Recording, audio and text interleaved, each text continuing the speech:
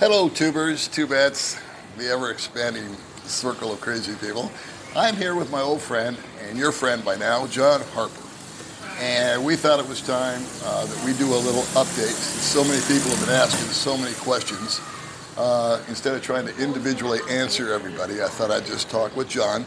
There's going to be ambient noise. We're sitting outside. We can't find a quiet place to do this. And in fact, I don't think there is a quiet place in the Philippines. No. Yeah, other than the morgue at night.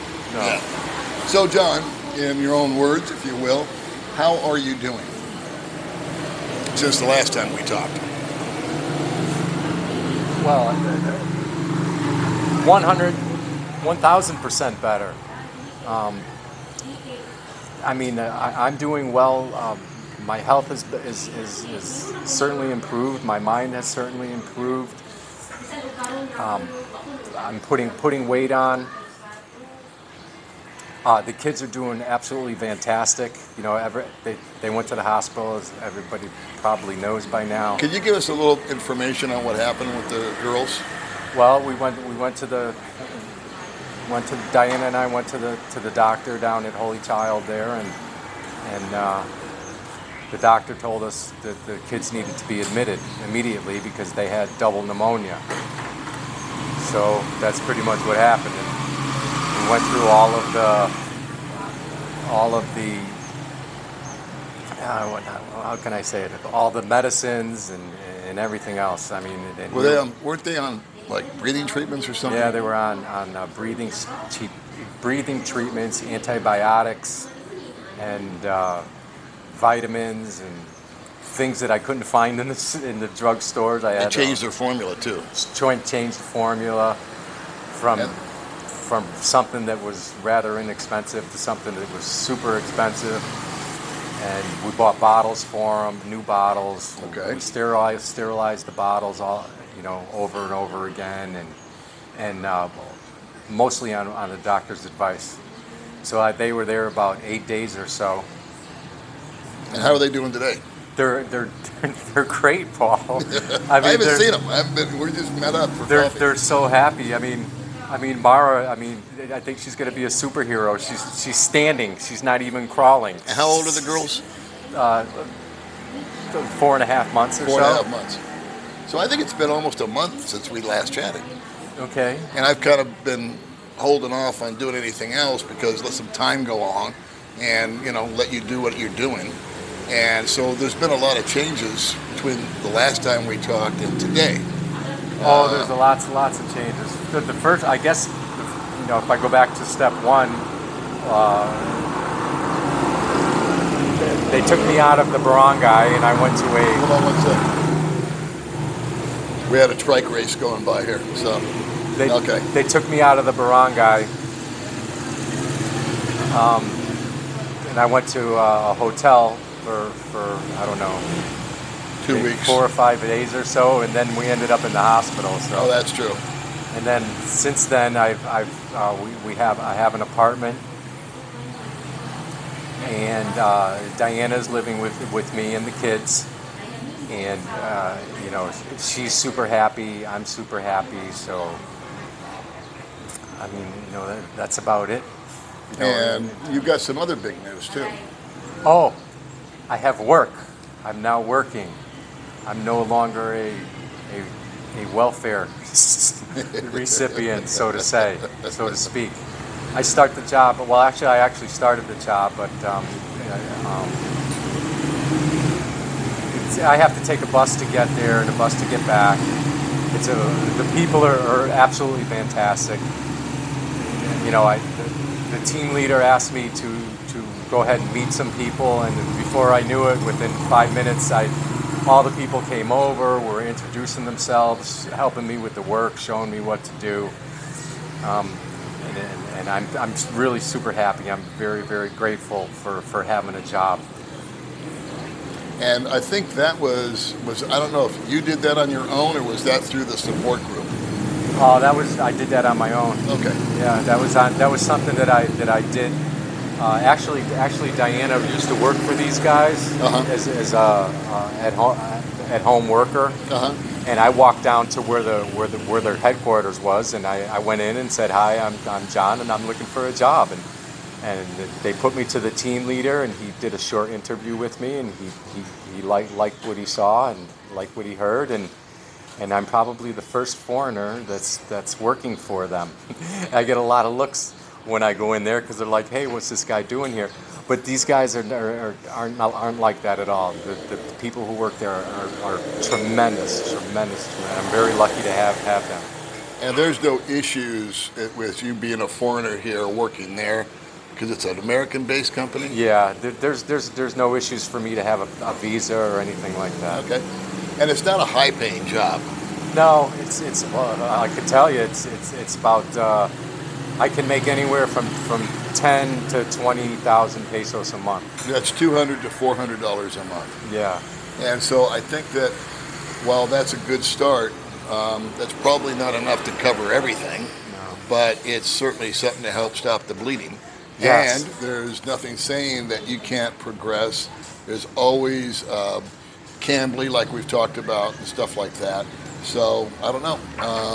I just say if you keep moving forward and putting forth the effort and not settling, then you never know what might happen. I mean, did you envision yourself to be doing what you're doing 2 months ago, 3 months ago? No, they didn't respond. I mean, the guy said he would respond to me. He sent a message to Human Resources, and I never heard from him. Was that at Cambly? No, this was at the other the job. New job, the okay. new job, yeah. And I hadn't heard from him for almost 6 weeks. So I just wrote it off. I was like, okay, Filipinos don't want to be confrontational at all. So I said, well, he's just blowing me off. And then I went home one day, and I looked at my email and the spam, and there was the emails from the HR, and I had to scramble. There was a meeting in 2 hours that I needed to be there, on my laptop at home, and or actually it's Diana's laptop. But anyway, and that's how I ended up getting the job. Cool. The other things though, there's the Cambly that I put in for, and there's also I made a video for that, an introductory video, and answered the questions and everything. And then there's the the U.S. Embassy, that has many job postings that I also want to get into, and I also there's some guys from the group. Put me in touch with Up Group, which is Upwork okay. in the U.S., which I have my resume. They looked at my resume and vetted that out and everything. So I'm ready to do all of these things. So compared to how you were 3 months ago when I first talked to you, I think it's been 2 or 3 months. I don't even remember. How are you doing today? 1,000% better, and that's thanks to you, Paul. Well, no, I think it's thanks to the community. And I think that today we were having coffee with 2 other guys, and these are guys that Rike helped set up, which is Rike's part of the community. And these guys have been reaching out to you and talking to you and giving you advice, giving you encouragement, buying you a pizza here and there to take home to Diana, yes. So you have a little treat every now and then. You've got a roof over your head. You've got formula for the babies. You've got air conditioning, internet, which will help you work, and refrigeration. I mean, it's not a big luxurious place. I've been in there, but it is everything I just mentioned. It's shelter. It's temperature controlled.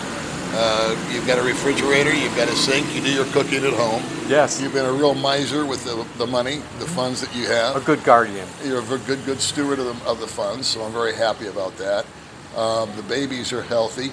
How's the relationship going with you and Diana? And you don't have to get into any particulars. I just, and if you don't want to answer that, that's fine too. Well, I think I've said before, when Diana's not in the barangay, she's a different person. Okay. And she still has her Tampo episodes, which is common for having a Filipina girlfriend, I guess. You're not going to get around that. I mean, there's guys in the group who tell me that his wife in the U.S. is acting exactly like Diana is. Okay. So I mean, a Filipina's a Filipina, and they're going to have these issues. So. But other than that, I mean, she's a great mother. She's taking care of the kids. You know, she's washing clothes. She's cooking. She's helping me support my work and everything. So, no, it's doing really, really well. Do you see a long-term future there, or is it too new to rate? Is it too early for me to ask that question? I don't know yet. No. Okay, that's a fair answer. I don't know yet. You know, I mean, we need to continue getting past these Tampo issues and getting on a good standing. 100% of, not 100%, but 50% of the comments that I've received, and I've just perused some of the comments. There was over 7,000 or 8,000 or something on the videos that we've done previously. But the majority of those, the negative comments, if you want to call them that, or maybe they're just realistic, they say Diana's going to split as soon as the money dries up. Do you concur with that? Do you agree with that? Do you agree that's the why she's with you? In other words, is that the motivation to be with you? Or is it the motivation to make an improvement for her kids? Or do you not know? I really can't answer that right now. All I know is that the good Diana is the good Diana. You know, when she goes home, you know, to see her family and stuff, that's when we get problems.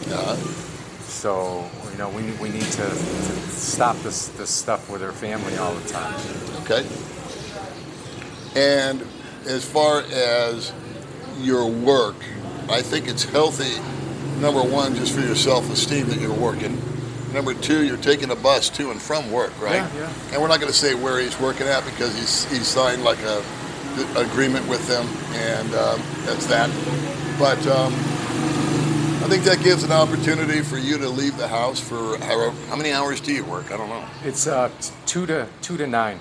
Okay, so there's 7 hours plus you got another hour or two travel time, right? Yeah, so that's. All right, so you got about 11 hours there. Yeah. And that gives her a break from you. Yeah. And that gives you a break from her. And it kind of sounds like a regular old American setup, right? Yeah. Where you get up in the morning, you know, Yeah. brush your teeth, you have breakfast, you say, you kiss the kids, and you wave goodbye, and you hop on the bus or the subway or the car or whatever, and you go to work. I'm supporting and the then family. you come home, and you're the breadwinner, which is healthy, you know? Yes. And like I said, it's important. I was thinking, I know it would drive me buggy, and I don't think May and I have had more than 3 fights the entire time we've been together, but just to be locked up, not locked up, but cooped up, if you will, in a room with one other person all the time, will make you nuts, you know? I mean, it's just, you need some air, you need some moment alone. So I think that's healthy as far as the relationship goes. I think that the kids are going to be the permanent glue between you and Diana, whether you guys stay together or not. So, you know, my hope and prayer is that either way that it goes, is that the two of you can reach some sort of fair middle ground with each other. Should you decide to stay together, awesome. Should you decide to go separate ways, that's fine. Might be healthier for you, might be healthier for her. But as long as the kids are getting equal opportunity to be with their parents, both their parents. Yeah, you know, like I said, you know, the kids going back to that barangay is a real big problem for me. Mm-hmm. I don't know what will happen to the kids. Yeah, I would agree that it's much more sanitary conditions where you're at now. I haven't been to the barangay and laid eyes on it, but that's about it. So anything else you want to tell the folks? It looks like you've gained some weight. Yes. The girls have gotten healthy. Yes, they're doing great. When the formula crisis hit in America, I requested that you go out and stock up on formula. I did. I bought... it was me overreacting. I bought 6 kilos worth of formula, plus I still had 2 kilos. So yeah, that's a big thing. All right. So you got to work. You got the kids. The kids are progressing nicely. You and Diana are kind of hanging out, and you're having your, like any other couple, I suppose. You're having your good days and your bad days. Yeah. That's what I tried to explain to Diana. I says, you know, we were living together, you know, so we're gonna have some unpleasant conversations that you might not like or something like that, And I mean that's what happens in a relationship. So those have been things are going.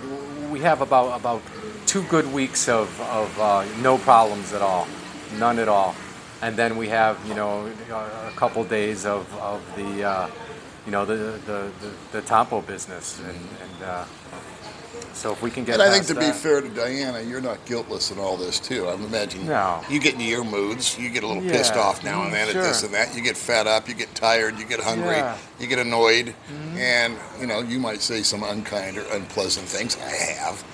None of us are, are walking on water. Yeah, I'm here. not blameless. I'm not blameless. So at the end of the day, is there anything else you'd like to update the kids about?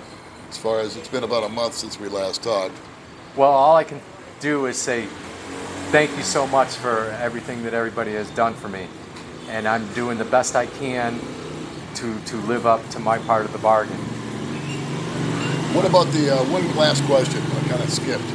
What about the community of guys that's been set up, where you've been able to kind of process questions with them, meet up with them like we did today?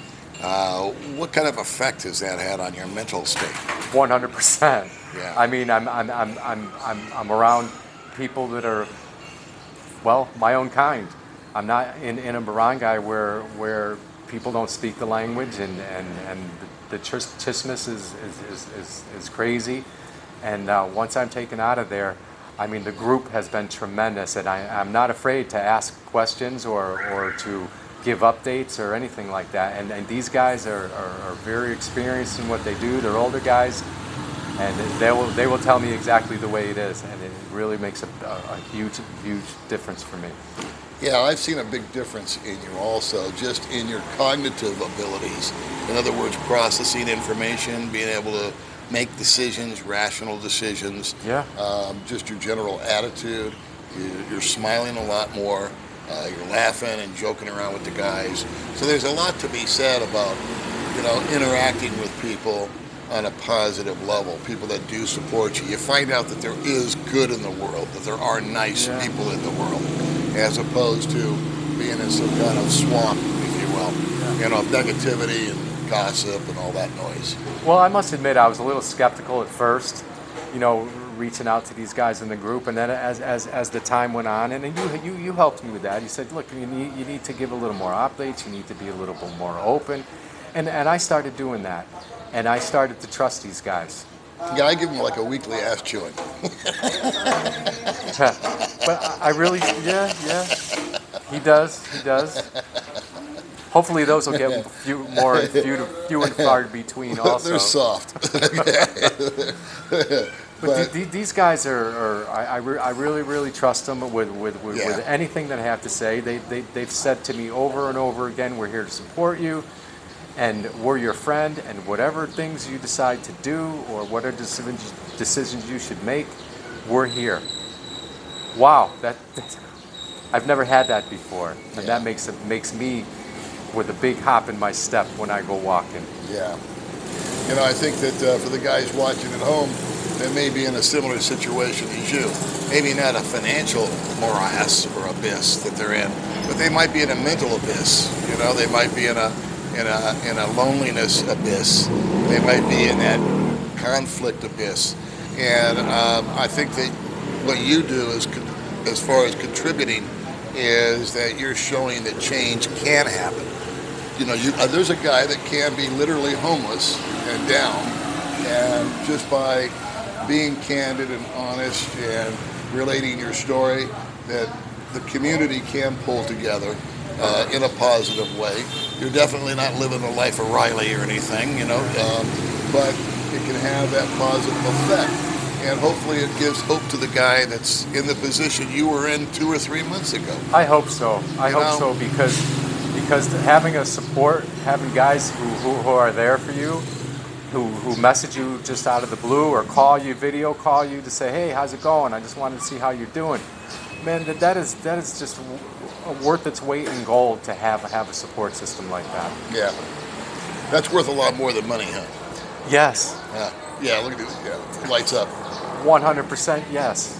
So I don't know. I guess if I was to offer a word out there about all this, is if you're at home right now, wherever that might be, and you're feeling low or down or whatever, maybe get involved. You know, do like John did and go ahead and reach out and join something, become part of something, instead of just kind of wallowing in misery, which is what you were doing. Yes. Okay, and then with a little encouragement and with a little kickstart, a little kick in the ass, we did get you out of there. And the good news is you took the ball and ran with it. So we'll do another update, I guess, in another month or so.